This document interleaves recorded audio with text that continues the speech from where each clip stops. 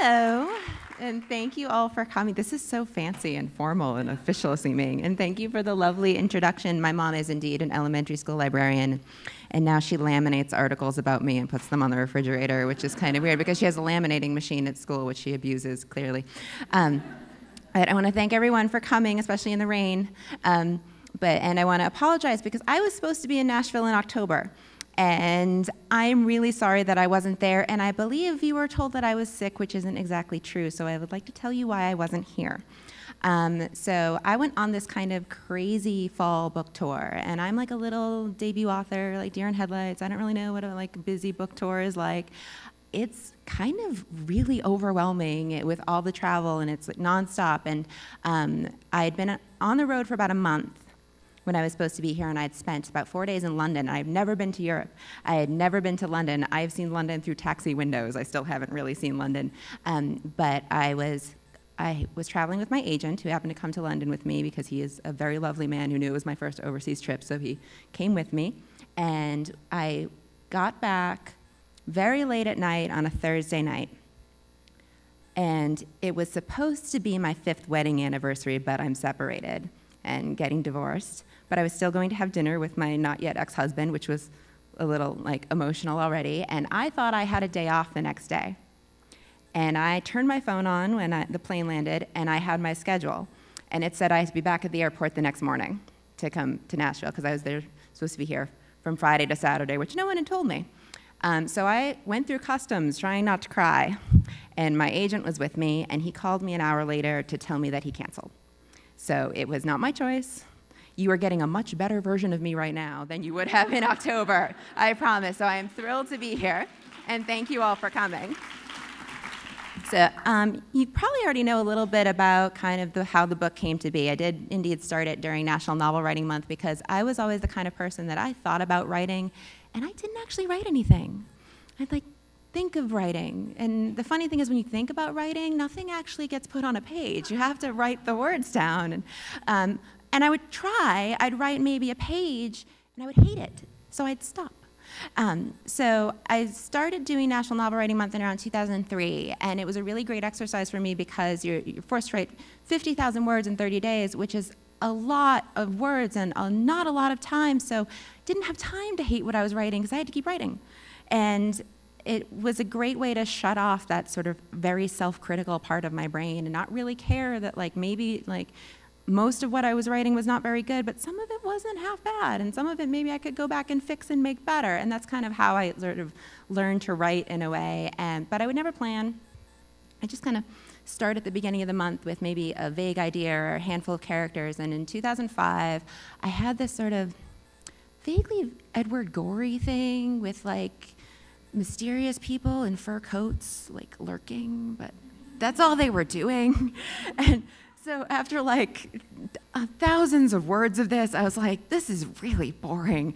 And I got so bored, I didn't know what to do with it. And the nano rule of thumb is usually, when in doubt, just add ninjas. But I didn't really want to use ninjas. It seemed too easy. So I was like, what can I do that's exciting? What would be ninja-esque? So I was like, I'll send my characters to the circus. And right then, there's just this circus in my head, and it kind of already was a lot of separate tents, and then there was a bonfire in the center, and this place was immediately so much more interesting than those boring people in their fur coats, so I kind of abandoned them and then just focused on the circus, and that's where the whole book developed from. I spent the next 2 years of National Novel Writing Month just writing about the circus. Technically, this is cheating because you're not supposed to work on something that you've already started, but I'm friends with the National Novel Writing people now, so they'll probably forgive me for that. So I had 2 years worth of National Novel Writing Month stuff about the circus, which is over 100,000 words, and it still didn't have a plot. And to give you an idea of how rough and sprawling and how much it changed from that version to this version, Celia isn't in that at all. So it changed very drastically. Sometimes people ask, what was the scope of the revisions from start to finish? And I say, see how this book is about 400 pages long? Change every word on 350 of them, maybe? That's approximately how much it changed, but that's where it started. And I think for me, And I am also a visual artist, and it helped for me to start thinking of writing more the way I thought of painting or any sort of other art. Like, I think there's this kind of mystique about books that, like, you think like the author like starts on page 1 and just like writes until they get to the end, and they write the end and it's done. Which is kind of always the way I sort of thought maybe that's the way it's supposed to happen in my head. And then when I like allowed myself to be messy, because I'm a messy painter and I literally throw paint at things. My studio gets very, very messy. But I always think that there's layers of it. There's sketches, there's planning, there's like, I scrap things and paint over them, and it takes me a while to layer things up. And when I thought about writing in the same way, that's kind of when it clicked in my head that I could write the same way that I paint and let it be an entire process to get to a final product. So it seemed to have worked in this case. And it's still a little kind of overwhelming, the response. The fact that I'm actually talking to people about my book is still a little bit surreal to me. But luckily for you, because you're getting me like on this like bonus winter tour, like I've done this a couple times. So I can maybe even like look up while I read, which I could not master for the longest time. Oh, but I have weird light right here. I might have to like adjust. So I'm just going to read a little bit because I have more fun when like you guys can ask questions and I can answer them, because then it's more of a conversation and I'm not just like talking at you, which still seems weird to me. This is very like official with the podium and everything too. But I'm going to read just a short section for you. When I first came up with the idea of the circus, when it was this like a location in my head, I knew it was this sort of like magical, wondrous place, and I knew I needed that character that was going to be like the Alice to the Wonderland, or the Charlie to the Chocolate Factory, or the Arthur Dent to the universe. And I knew I wanted it to be a younger character. I knew I wanted him to be American, because it's always the British kids that like get to go to Narnia. And I was always annoyed when I was a kid, because I'd read all these books like Alice and like all, like no one was ever American. Like they didn't really have the like cool, magical, like classic story adventures. So I was like, it has to be American. And so, and I'm from Massachusetts, so like the obvious thing is I'll have him be from Massachusetts. But I'm from coastal Massachusetts, and I didn't want him to be a coastal kid, because I didn't think if you live kind of by the ocean, like dreams of piracy seem a little too attainable. So it's like, make him a little landlocked. So I moved him inland a little bit, and I actually got out a map of Massachusetts and kind of started looking through towns. I was like, what would be good? And Concord. Concord has such a great literary history with Thoreau and Emerson and all this. And I went and took a field trip. I went out to Concord, and one of the first things when I got there, just kind of wandering around, was like this big open field, and there's a tree on the other side. And I was like, okay, done. Bailey lives in Concord. So Bailey first encounters the circus when he's 10 years old in a game of Truth or Dare. And this is a section from the second time Bailey revisits the circus when he's 15. And this is just a little section of Bailey exploring the circus. The particular path he chooses to wander down has no obvious doors.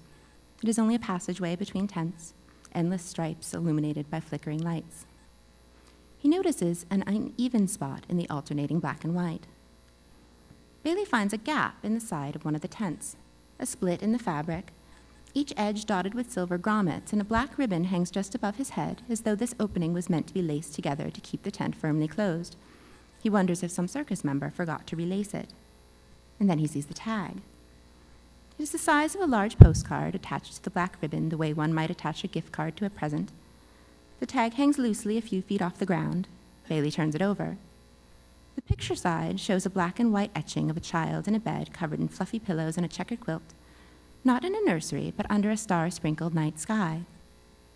The opposite side is white, with elegant calligraphy in black ink that reads, Bedtime Stories, Eventide Rhapsodies, Anthologies of Memory. Please enter cautiously and feel free to open what is closed. Bailey cannot tell if the tag refers to the break in the tent or if it has been misplaced from some other tent. Most of the tents have prominently placed signs in painted wood and entrances that are clearly marked. This one seems as though it was not meant to be found. Other patrons pass by on their way from one part of the circus to another, too absorbed in their conversations to notice him contemplating a postcard-sized tag by the side of a tent. Tentatively, Bailey pulls the unlaced flaps apart, enough to peek inside to discern if this is indeed a separate circus attraction and not the back of the acrobat tent or some sort of storage area. He can make out only several twinkling lights and shapes that could possibly be furniture. Still unsure, he pulls the flaps apart enough to enter, stepping inside carefully per the instructions on the postcard, which proves wise as he walks directly into a table covered in jars and bottles and lidded bowls that rattle against one another. He stops, hoping not to knock anything over.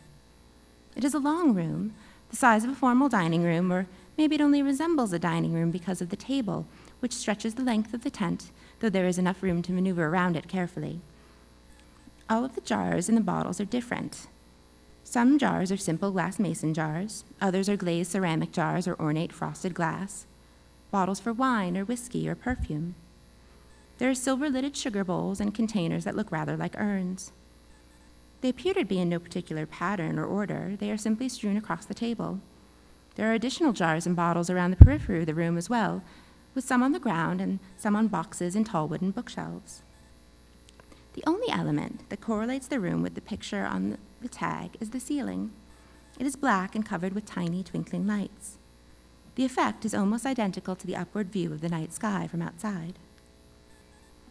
Bailey wonders how all of this might relate to a child in bed or to bedtime stories as he walks around the table. He recalls what the tag said about opening things, wondering what could possibly be inside all of these jars. Most of the clear glass ones look empty. As he reaches the opposite side of the table, he picks one at random, a small round ceramic jar glazed in black with a high shine and a lid topped with a round curl of a handle. He pulls the lid off and looks inside. A small wisp of smoke escapes, but nothing else.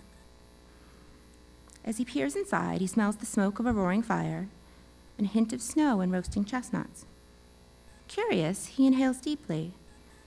There is the aroma of mulled wine and sugared candy, peppermint and pipe smoke, the crisp pine scent of a fir tree, the wax of dripping candles. He can almost feel the snow, the excitement, the anticipation, the sugary taste of a striped candy. It is dizzying and wonderful and disturbing. After a few moments, he replaces the lid and puts the jar carefully back on the table. He looks around at the jars and bottles, intrigued but hesitant to open another. He picks up a frosted glass mason jar and unscrews the silver metal lid. This jar is not empty, but contains a small amount of white sand with shifts on the bottom. The scent that wafts from it is the unmistakable smell of the ocean, a bright summer day at the seashore. He can hear the sound of waves crashing against the sand, the cry of a seagull. There's something mysterious as well, something fantastical. The flag of a pirate ship on the far horizon, a mermaid's tail flipping out of sight behind a wave. The scent and the feeling are adventurous and exhilarating, with the salty tinge of a sea breeze. Bailey closes the jar, and the scent and the feeling fade, trapped back inside the glass with its handful of sand. Next, he chooses a bottle from a shelf on the wall, wondering if there is any distinction between jars and bottles on the table and the ones that surround it, if there is an indiscernible filing system for these curious containers. This bottle is tall and thin, with the cork held in place by silver wire. He removes it with some difficulty, and it opens with a popping noise. There is something in the bottom of the bottle, but he cannot tell what it is. The scent wafting from the thin neck is bright and floral, a rose bush full of dew-dripping blossoms, the mossy smell of garden dirt. He feels as though he is walking down a garden path. There's the buzzing of bees and the melody of songbirds in the trees. He inhales more deeply, and there are other flowers along with the roses, lilies and irises and crocuses. The leaves of the trees are rustling in the soft, warm wind, and the sound of someone else's footsteps falling not far from his own. The sensation of a cat brushing past his legs is so genuine that he looks down expecting to see it, but there is nothing on the floor of the tent but more jars and bottles. Bailey puts the cork back in the bottle and returns it to its shelf. Then he chooses another. Tucked in the back of one of the shelves is a small bottle, rounded with a short neck and closed with a matching glass stopper. He picks it up carefully. It is heavier than he had expected. Removing the stopper, he is confused, for at first the scent and the sensation do not change. Then comes the aroma of caramel, wafting on the crisp breeze of an autumn wind. The scent of wool and sweat makes him feel as though he's wearing a heavy coat with the warmth of a scarf around his neck. There is the impression of people wearing masks. The smell of a bonfire mixes with the caramel, and then there is a shift, a movement in front of him, something gray, a sharp pain in his chest, the sensation of falling, a sound like howling wind, or a screaming girl. Bailey puts the stopper back, disturbed. Not wanting to end on such an experience, he places the strange little bottle back on its shelf and decides to choose one more before leaving. He picks one of the boxes on the table this time, a polished wood box with a swirling pattern etched into its lid. The inside of the box is lined with white silk. The scent is like incense, deep and spiced, and he can feel smoke curling around his head. It is hot, a dry desert air with pounding sun and powder-soft sand. His cheeks flush from the heat and from something else. The feel and sensation of something as luscious as silk falls across his skin in waves. There's music that he cannot discern, a pipe or a flute, and laughter, a high-pitched laugh that blends harmoniously with the music. The taste of something sweet but spicy on his tongue. The feeling is luxurious and lighthearted, but also secretive and sensual. He feels a hand on his shoulder and jumps in surprise, dropping the lid down on the box. The sensation ends abruptly. Bailey stands alone in the tent, underneath the twinkling stars. That is enough, he thinks. He goes back to the flap in the tent wall, careful not to disturb any of the jars or bottles nearby. He stops to adjust the tag that hangs from the ribbon on the tent flap so that it is more easily visible, though he is not certain why. The illustration of the child asleep in his bed beneath the stars faces outward, but it is difficult to tell if the child's dreams are peaceful or restless. Thank you.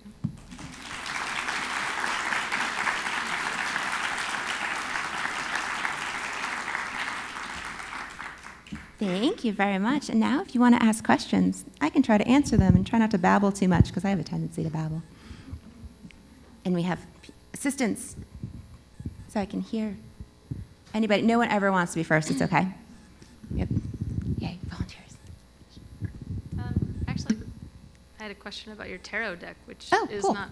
I know you're a multimedia artist, and I'd heard that it was out of stock. Are you going to be restocking that? What's out of stock is that years ago, and I kind of worked on, while I was writing the book, I painted a black and white 78-card tarot deck. I lived in monochrome for a very long time. But while I was working on it, there was a limited edition made by this guy in Scotland who just does he collects tarot for artistic value and sometimes does small press runs of independent artist tarots. So he actually approached me and was just like I wasn't even done with the whole deck. He was just like, would you like a limited edition of it? And I was like, sure, that's really cool. And did it. Wonderful, wonderful. The guy, he makes no money off of them. They're just like that labor of love sort of thing. So there's a limited edition of 100 of just the major arcana made several years ago that somehow, they probably still show up on tarot collector sites occasionally, but there has never been a published version of the full deck. I am it is on the to-do list, but my to-do list gets kind of crazy right now. So I do eventually want to have a full deck published, but I'm kind of a snob when it comes to tarot cards. Like the cardstock needs to be nice, and I want them to be a nicely produced deck. So I want to make sure I take my time and don't just be like, yes, someone do it. So because I want to be more involved in the process. So hopefully eventually there will be a full Phantom-wise tarot. And when there is, everyone asks me when's the tarot deck coming? I will say it will be on Twitter, it'll be on my blog. People will know when the deck is coming. You're very welcome. There was one down here, I think. Okay, I was gonna say, yeah, I can hear.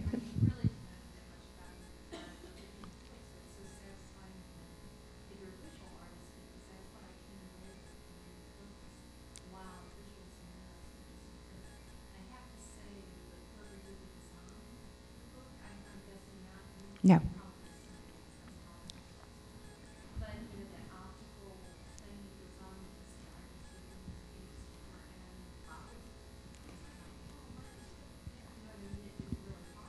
Mm-hmm.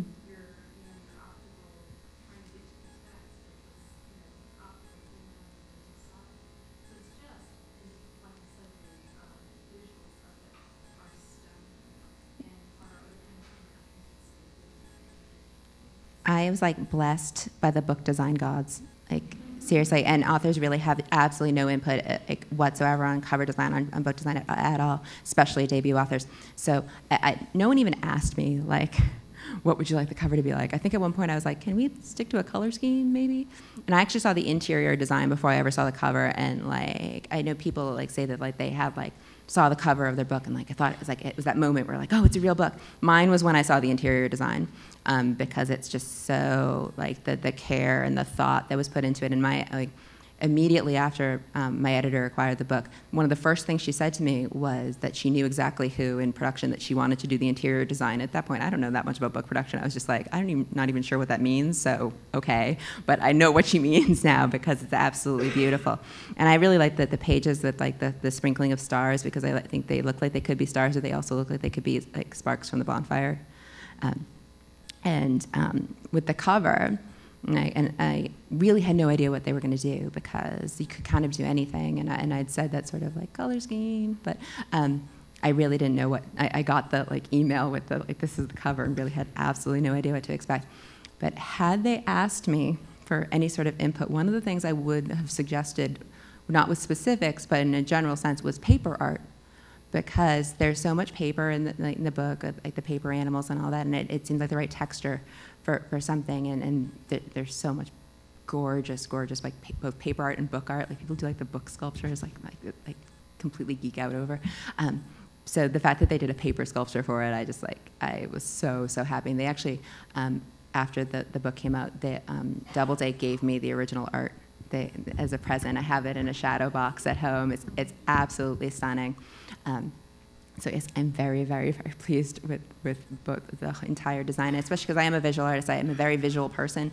Even when I'm writing, I'm mostly trying to translate pictures in my head, because that's just the way I think. And sometimes it's kind of hard to distill images into words, and I think half of like kind of learning to write for me was trying to translate things like that, because like that's how I picture it, and even down to like how things are lit. I also have a background in theater, so I'm always directing things in my head, like I'm staging it, like I know where people are standing. I'm just like, and I do through like every character, I do that like acting thing. I have to know everyone's motivation, and I think it results in something that maybe is a little more like sensory and visual than, and I think it's because there's something in Stephen King's On Writing about how writing is telepathy, where I'm taking something in my head and writing it down so you can read it and get it in your head.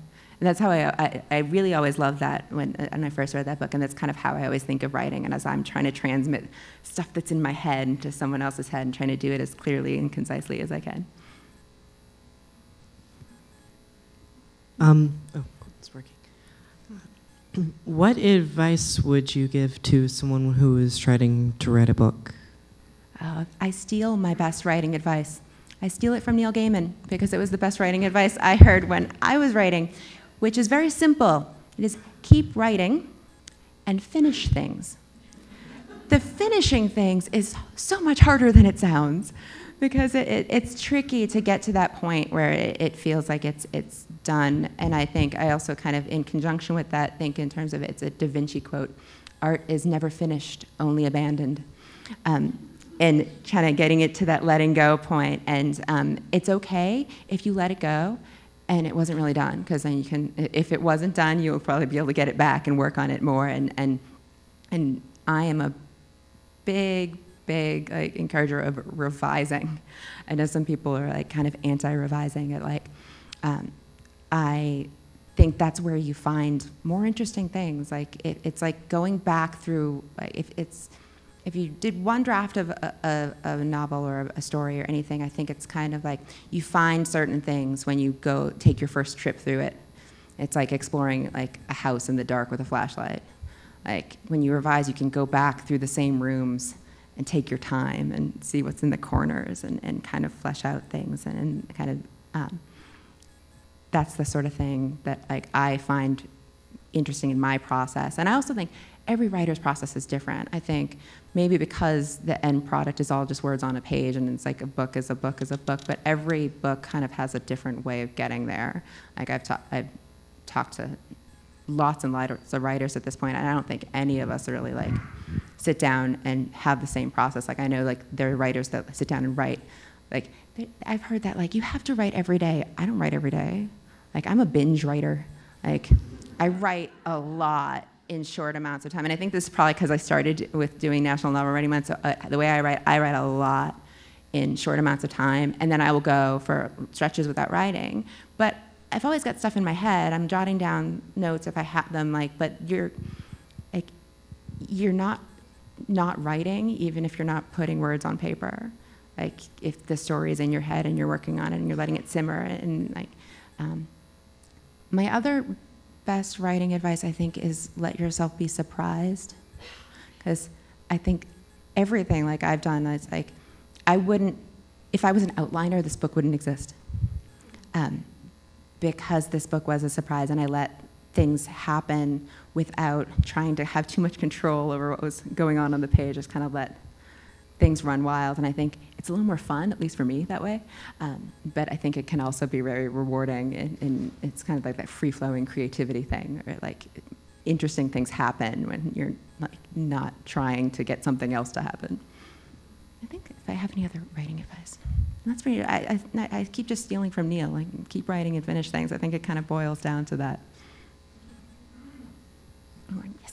It's always interesting to find out what kind of influences are going on, what kind of books you were reading, what kind of music you were listening to when you wrote the book. Can you share anything? Sure. I have a lot of influence. It's hard to say for me, like, I think probably everything I've ever read has influenced me in one way or another. This book in particular has some more direct influences. I think there's definitely a heavy Shakespeare influence, because again, I'm background in theater, and it's something, and I knew I wanted it to have that like kind of extra great dramatic, like Shakespearean feel, and there are like the Shakespearean allusions like here and there. And when I was kind of developing the plot more, and because it didn't have a plot at first, and I was thinking about and working on it, I was just like, oh, well, because I had this idea, I was just like, oh, I kind of want to do this, and I was like, if I do that, it's going to be Romeo and Juliet. Maybe I should just let it be Romeo and Juliet. So that's good. And then there's lots of allusions to the Tempest and things like that, and I think it also has a, especially with the Bailey side of things, has like a Dickens or a Roald Dahl influence on that side, and a little more modern, I think a couple books in particular that had a direct influence on it were Susanna Clarke's Jonathan Strange and Mr. Norrell. Just this wonderful doorstopper of a book that's like that, again, that historical magic aspect of it, and Christopher Priest's The Prestige, both the book and the film, which are both very different but very good. Flavor-wise, with like the like top hats and that sort of thing, was it definitely, and stylistically, just at the structure of the book, Einstein's Dreams by Alan Lightman, which is one of my absolute all-time favorite books, and I love the little vignettes, and so I knew that's what I wanted to do. I wanted to do like a short chapter sort of like vignette idea rather than like long sprawling things. So that's kind of where the original structure of the book, like lots of like different like art-wise and music-wise. Actually, I have a circus playlist that's online somewhere that I think, I know Doubleday has links to it, but there's like all sorts of things on it.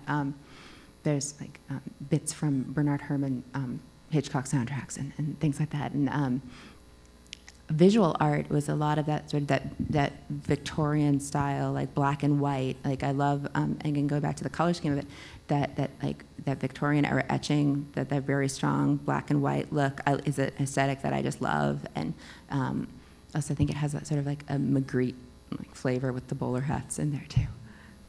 Those are some of them. I think there's a lot, but like those I think are a couple of the big ones. So are we giving up on microphones? Should we? Okay, we'll try. It's fun to have a microphone though. So I'm wondering, which tent would you feel most at home in the circus? And if you had to like start from scratch and make a tent that was just for you, what would your tent look like? Ooh, okay. The first part is easier than the other. My favorite tent in the circus, and the tent that I could go to the circus, the tent I know I would spend like all my time in, is the Labyrinth, because as a space, it's the one like I most would like want to explore, and I love that idea of you never know what's behind the next door. Like I'm really big on space, which is why I think I was probably like an architect in a past life or something, because I have no skill whatsoever for like doing any of that right now, but I can make it up if I don't have to think about how it's put together. So like that idea of like different like rooms and like the hallway where it snows and that sort of thing, and also it's become my favorite in the book because of the context it ended up having. Even after I kind of invented it as a space, it ended up being very meaningful in the story. So like then it has that extra layer. So that's definitely my favorite. If I had to do another one, I really don't know. There are a couple that didn't make it into the book that are actual tents, and there's one that I was just reminded of before we started. I got to like be shown the puppet room back there. It was just like absolutely amazing. But, there was a tent that was all shadow puppets. It's actually alluded to at one point when Bailey's reading about the circus, and it was all kind of paper screens with shadow puppets, which I think is actually, it might be online somewhere, buried in like one of those like extra bits from like that didn't make the like DVD extras that they throw up on like random places online. And there's a tent that I know is somewhere that I don't think I'd want to visit, but I had a reference to it at some point, and I can't describe what's in it because it's the idea of the tent is that anyone who's ever found it can't describe it afterwards except to say it's the most frightening thing they've ever experienced. So a little bit on the darker edge, but so I don't know what's in it, but I'm not sure I want to find out either. Let's have microphones. I think the microphone is like a nice kind of like, you have the microphone. Like, I wondered if you have a sister. I love the way you talked about the sisters, and especially how much Lainey was loved. And I even I do stopped. have I a sister, listening and she to it, was and I mad at stopped. me about the Burgess sisters. If anyone hasn't read the book, we won't say why. But I do have a sister. She is 5.5 years younger than me. She is engaged and getting married next summer, so it's great in my family because when we get sick of talking about book stuff, we can talk about wedding stuff. And when she gets talking about wedding stuff, we then go back to talking about book stuff. But no, like, I do in that sort of sister relationship. We're not quite as close because we're not twins, and we kind of have that sort of like, we're polar opposites in a lot of ways, but we do often, the whole thing where they get mistaken for each other, but they're not even twins, which my sister being 5.5 years younger than me is always kind of mad that people think we're twins. Now that I have the short hair, she has very long curly hair, so we don't get that quite so much anymore, but I do indeed have a sister, so that there is a little bit in that relationship. She was mad at me because she was like everyone has terrible parents. It's like, what do you think Mom and Dad are going to say? I was just like, oh. I was like, no one was really supposed to be like anyone. This isn't like a really like autobiographical piece.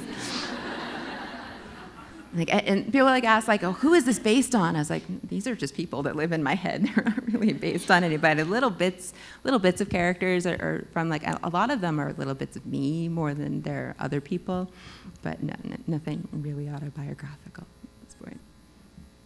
No, I take that back. Actually, Chandrash is slightly based on some of my experience in my theater with, it's a kind of weird position to be in, be a director, and kind of you're so involved in something and then it's done and it's kind of self-sufficient, and it's a weird position to be in, like to kind of have been so involved in something and then kind of have to let it go and on to the next thing, and it sometimes takes a while to get on to the next thing. I never drank that much brandy, but he is like, that is kind of based on an actual experience. I'm curious why you chose to do a nonlinear timeline throughout the book. Well, at first, the timeline was even less linear than it is now, back when it was a mess, and that was one of the problems with it. Partially because originally, my idea, again, with the short vignettes, I wanted the book itself to feel like the circus. I wanted it to be little separate experiences and little bits of story, to like the way you'd get a tent at a time, you get like a bit of the story at a time, but it ended up being far too convoluted. What I ended up doing, and like, I think technically, if you want to get really pedantic about it, it's not actually nonlinear. It just has two overlapping timelines. Nothing's out of order, it's just that Bailey's storyline takes place in a different time than the main storyline, and they're overlapped. Which I know a lot of people have complained that it gets confusing. It's just like, I tried to make it not confusing. I put dates on things. I blame the fact that they put the dates in a really small font, even though the interior design is gorgeous. The dates could have been a slightly bigger font.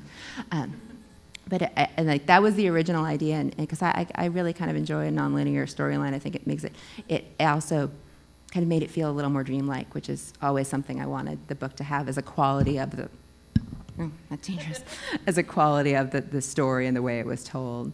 I am really glad that I didn't do it completely nonlinear. It would have been like Memento kind of crazy, like nonlinear. It would have been probably a bad scene. I listened to your book, and I wondered if you chose Jim Dale to read it. I did not choose Jim Dale. This was my agent's idea. This is the other reason my agent is awesome. He was just like, think we should have Jim Dale do the audio. It's just like, okay, you work on that. I don't know how that happens. I don't know if we like call Jim Dale and say, like, but apparently you do just call Jim Dale and like you give him the book, and luckily enough, he really likes the book. And I actually got to see a little bit of the recording when they were recording it. I got to go in and meet Jim Dale and be in the studio, and it was a fascinating process to watch because I got to talk to him a little bit about it, and he was telling me he's done a lot of these, of course, with all the Harry Potters and everything. He said he's never listened to anything that he's done, but partially because he doesn't like the sound of his own voice. And I was just like, dude, you have like the best storyteller voice ever. Or like just can't. But I understand that like when you hear your voice recorded, it doesn't sound the way it does in your head, so I get that.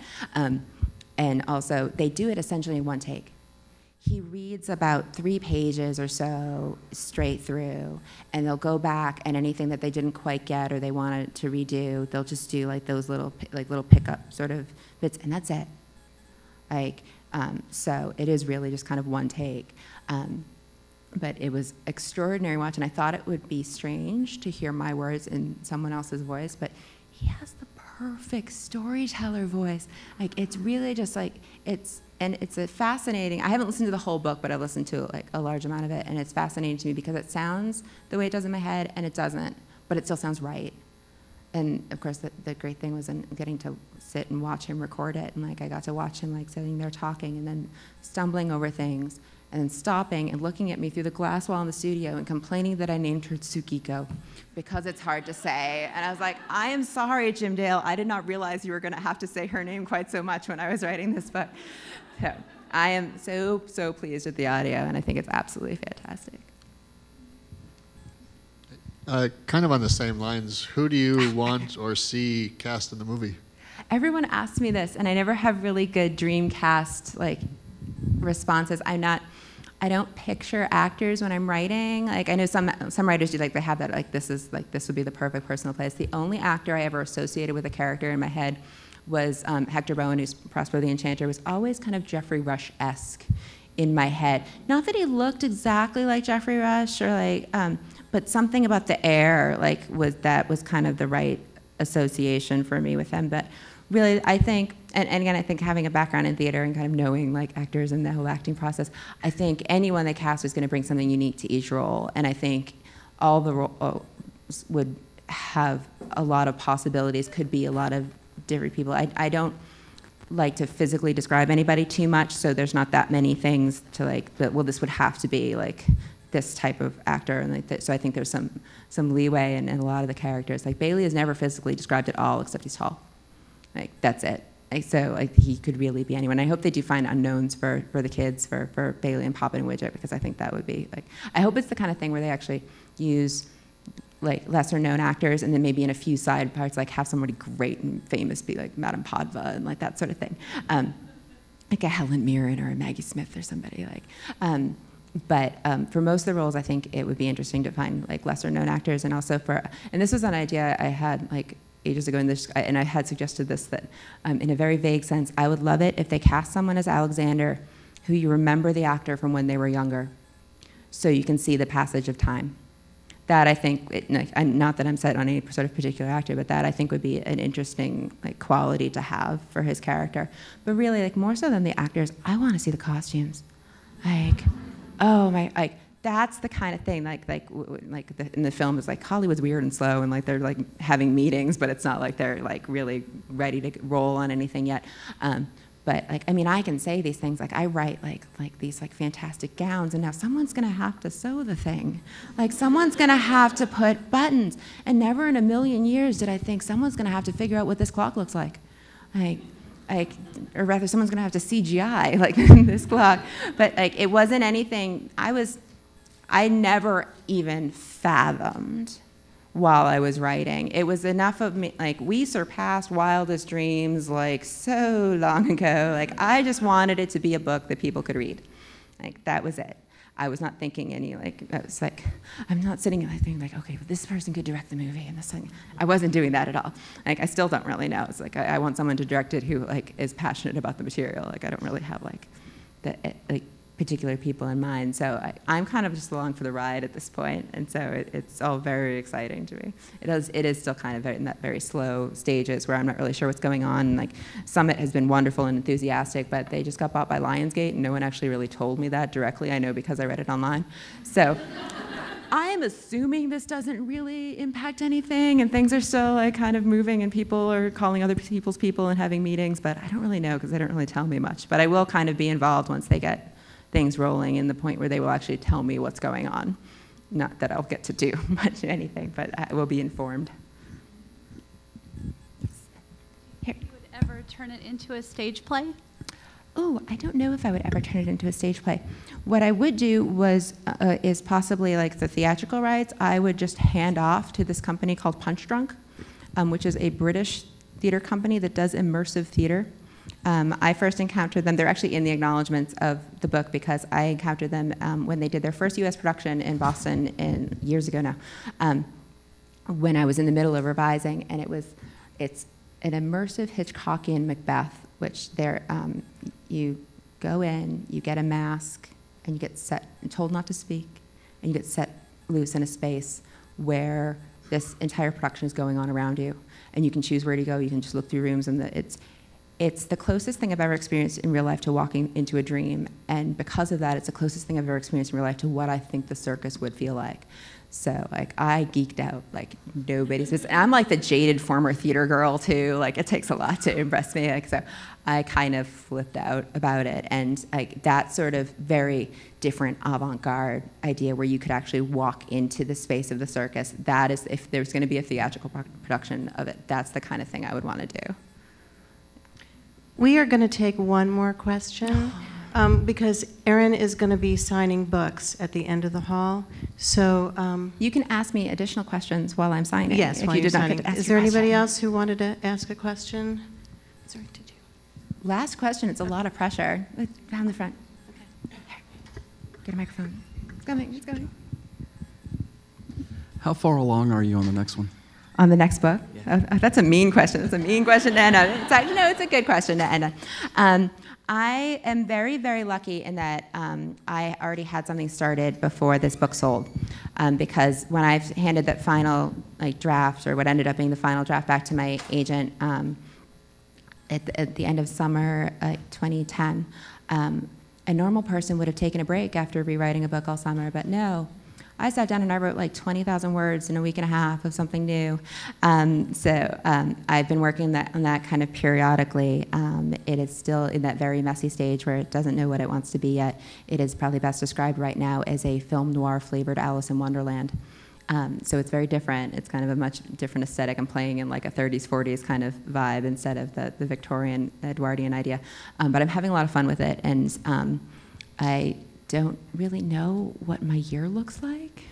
I know I'm here, and I'm in Atlanta tomorrow, and I have a couple days off, and then I'm in Canada, and then I beg to have a couple weeks at home. So I'm hoping I'll have a couple weeks to write then, but then I don't know, and I'll have a paperback tour at some point, and so I'm hoping I'll have a draft of it done some point this year, and then of course it will be another at least like a year, if not a year and a half, after it's finished until when it's published. So it's going to be a while, but I am working on it. I promise I'm not going to pull like a Donna Tartt and take 10 years. I will have it might be a couple of years, but I am working on it, and I'm working on it kind of whenever I have time, because I love to write, and no one really told me that once you get successful as an author, you don't really have that much time to write, which I still don't think is very fair. But I'm definitely working on it, and it will be book-shaped eventually, I hope. That's it. So we're good? And we'll sign things? Well, thank you all so much. Thank you.